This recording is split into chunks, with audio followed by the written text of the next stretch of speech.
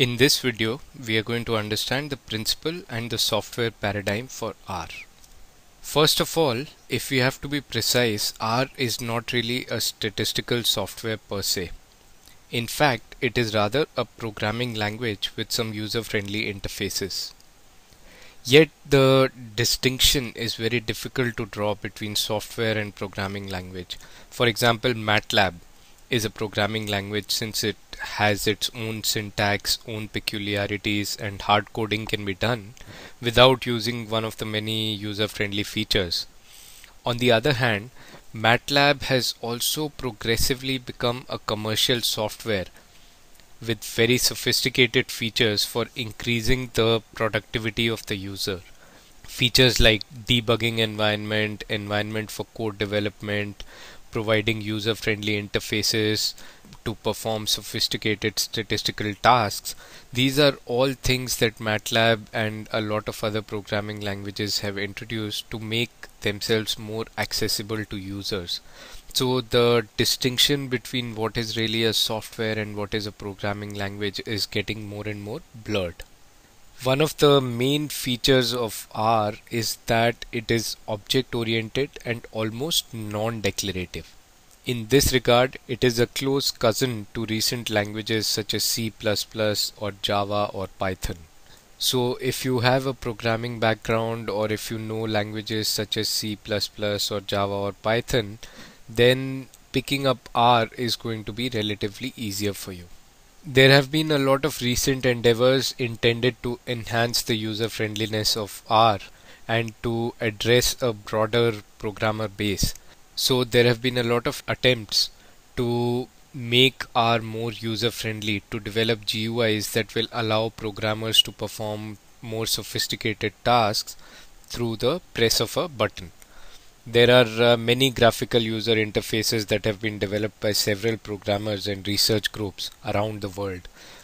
There are GUIs like R Commander, Rttle, and Rttle, which are fairly popular. The first example is R Commander or the RCMDR package.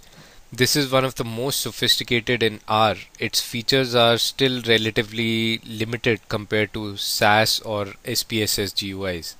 So while this is the most sophisticated R GUI, if you compare it with the GUIs that are offered by SAS or SPSS, the commercial tools, then it is still very limited. It consists of some additions to the R basic GUI, which is also called the R GUI, that we will describe in more detail in a few slides. And R Commander has a lot of plugins to perform operations specific to certain statistical methods like multivariate regression, neural networks, or financial engineering, etc. So if you are performing any of these specific tasks, then using the R Commander GUI will basically make your task a lot easier and a lot faster. Instead of writing codes, you will be pressing some buttons in order to perform the task. The R Commander GUI also helps you manage data or integration with Excel through the R Excel package and integration with other tools through certain packages. So that is also handled through the R Commander GUI.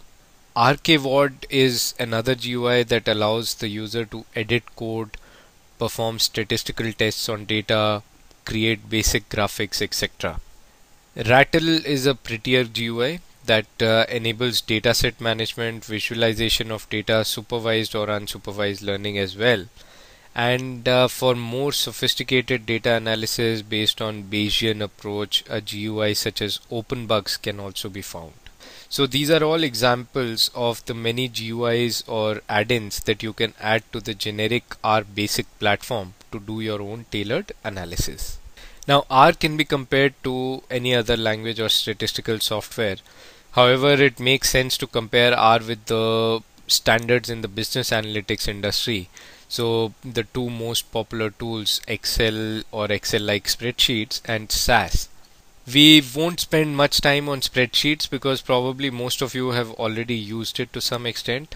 Excel and its derivatives are by far the most popular solution in business analytics, and almost every organization uses it in some way or the other. The Excel paradigm relies on filling cells with virtually anything you want or can, and establishing links between these cells.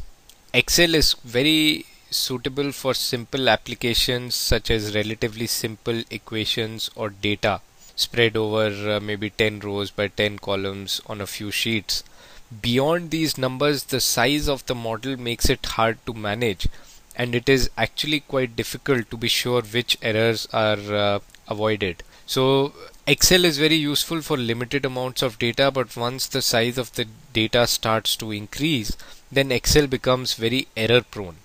For example, a PwC and KPMG study published in 2005 concluded that more than 90% of corporate spreadsheets contained errors, leading to billions of dollars of losses. So that's the inherent weakness of Excel like tools, and that's why for more complex problems or to perform more refined statistical analysis, Excel is too limited and not reliable. Although some smart programmers might tell you that they can do everything with Excel or with spreadsheets, more complex analysis has to be done usually using commercial statistical software such as SAS or SPSS, Data, etc. SAS is the most popular analytical tool in most industries after, of course, spreadsheets. Developed since the middle of the 70s, SAS has grown to a statistical juggernaut made of hundreds of modules performing specific analytics. One particular solution named SAS Enterprise Miner is very suited for data miners who want to do business analytics in an interactive way. So there are a couple of different versions of SAS. The base SAS version is the one where you have to write codes in order to perform tasks. The SAS Enterprise Miner has a more refined GUI where you have buttons and you have menus that you can use to perform the same tasks. The base SAS package is of course a lot cheaper than the SAS Enterprise Miner, but it is still a very high cost. A base SAS package could cost anywhere from 5 lakhs to 20 lakhs for a single person for an organization, whereas SAS Enterprise Miner could run into crores of rupees as well. The one big disadvantage that SAS has over R is that of data visualization features. So the SAS solution is primarily an option only for large organizations. Most small and medium-sized organizations are not able to afford the SAS package. That's one big advantage that SAS has as compared to R, which is free. The other area where SAS lags behind R is the data visualization features. And despite recent improvements in the SAS products, they are still quite some distance behind R in terms of data visualization. Here we have screenshots of the GUIs of both base SAS as well as SAS Enterprise Miner.